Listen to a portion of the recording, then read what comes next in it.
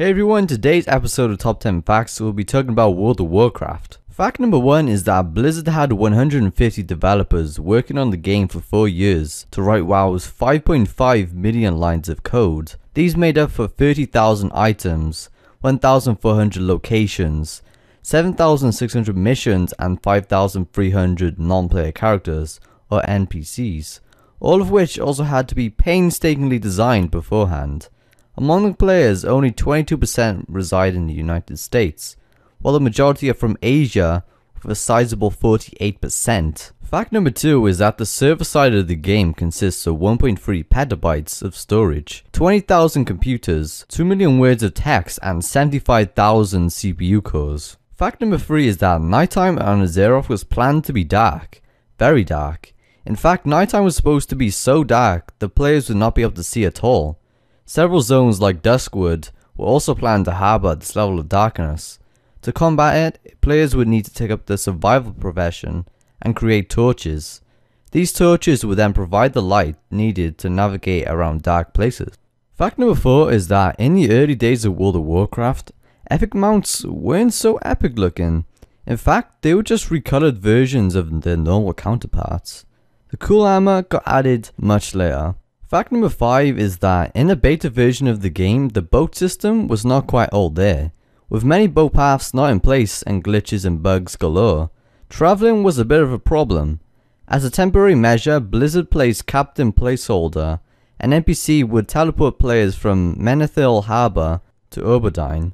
The good captain became so popular that, after he was replaced by Captain Notio, players mourned his loss and a lament was even created for him. While many thought that we would never see the good captain again, he reappeared in the Cataclysm expansion renamed to Captain Placeholder as an Horde-aligned character. Most of you may be familiar with the Harris Pilton NPC found in Shattrath City.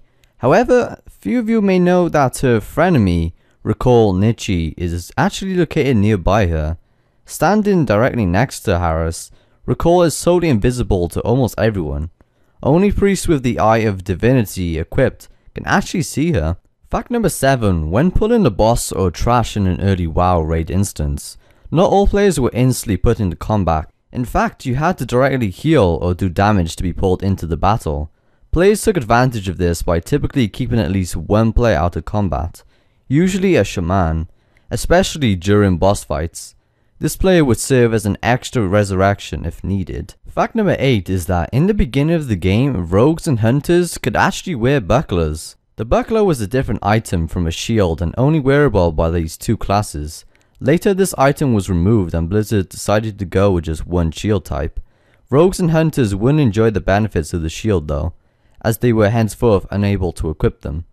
The term buckler can still be found in game, but it is still considered to be a shield. Fact number 9. 2010 saw the game at its most popular, exceeding 12 million concurrent subscribers all across its servers and realms. That's greater than the entire population of Greece, and twice as many as Denmark and Finland combined. Following its release, World of Warcraft is being played in 244 different countries and territories. From Antarctica to the Bahamas, over 26 million World of Warcraft videos are being posted to YouTube, and 50 million Google searches for the game are made each year.